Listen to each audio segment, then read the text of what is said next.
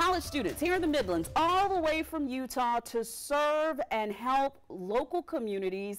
They're working with Sumter Habitat for Humanity's College Challenge program to build a house. That's what they're doing on their spring break. I love that. Those are some good kids. News 19's Sam Perez explains how the community is coming together to support them.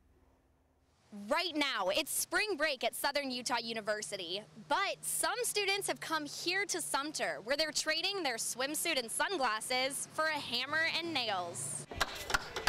That's probably the #1 thing why I'm here. Serving others, which is why senior nutrition major Addie Mickelson traveled over 2,000 miles from Utah to spend her spring break building a house on Humanity Court for Sumter Habitat for Humanity. I love to serve, and no matter where it's at, right? Because when you help others, you really are learning for yourself how to be a better person, and then you get to make new connections, and everybody in the end feels good. And so I really love the aspect of serving.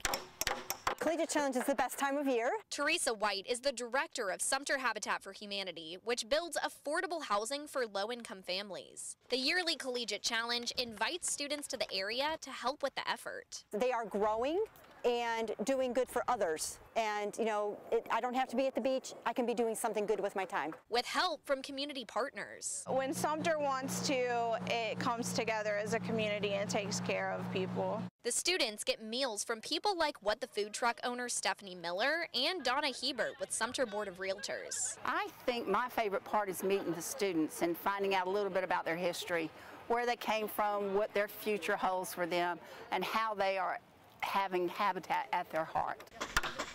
Nate Brock is the assistant pastor at Jehovah Missionary Baptist Church. I have done overseas mission trips.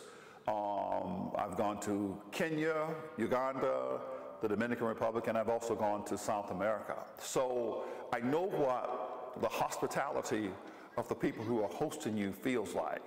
And that's great. Over the next few weeks, Sumter will also get visitors from Boston College and Indiana University. For Street Squad Sumter, Sam Perez, News 19 WLTX. Well, the students also get to stay at local churches in the area for free while they're here. Great for them, and we are so happy to have them, and I hope the weather continues to hold out for building